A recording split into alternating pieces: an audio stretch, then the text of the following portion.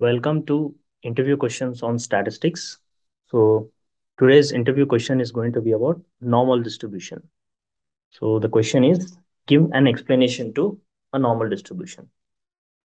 So what is a normal distribution? When it comes to your statistics, when we plot the data on a distribution, so this is one of the most commonly occurring distributions. Another name for this would be a Gaussian distribution. So it's also called as Gaussian distribution. And when it comes to your properties of this distribution, so when it comes to the shape, so it has a bell curve.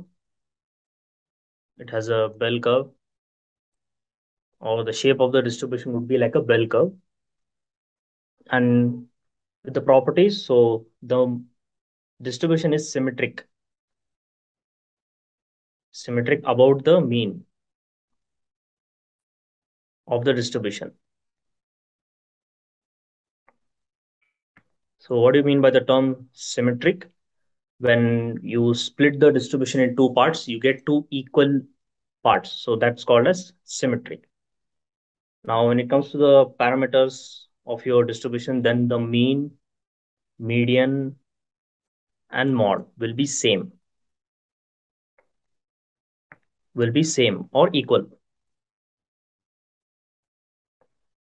These are your parameters. So, and generally for this kind of distribution, we will be considering mean as your most important parameter or representation of your data.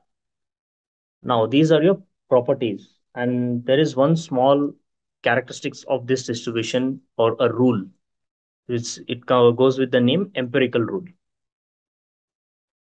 So, what is this empirical rule?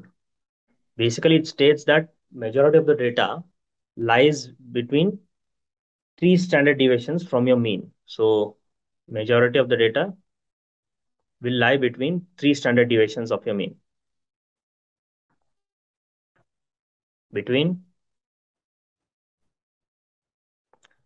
three STD. So I'm giving a short for standard deviation. So three standard deviation from mean of the distribution.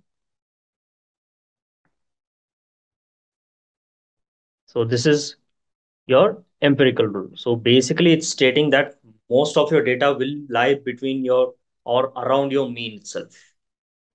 So these are some of the characteristics and properties. Now let's see how a normal distribution looks like with an example. So I'm just going to draw a simple or a roughly how a normal distribution should look like, or it's supposed to look like. Right. So I'm going to use a different color for that.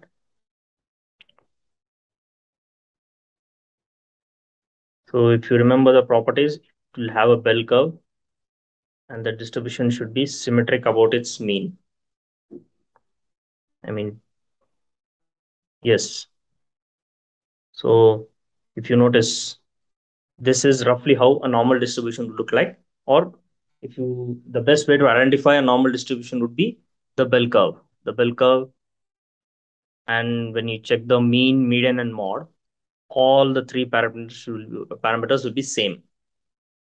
So mean will be equal to median and will be equal to mode for a normal distribution, and it will be symmetric about that point.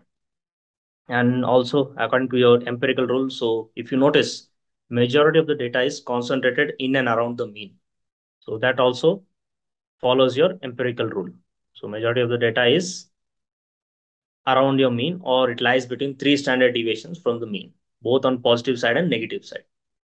So this is roughly how a normal distribution looks like.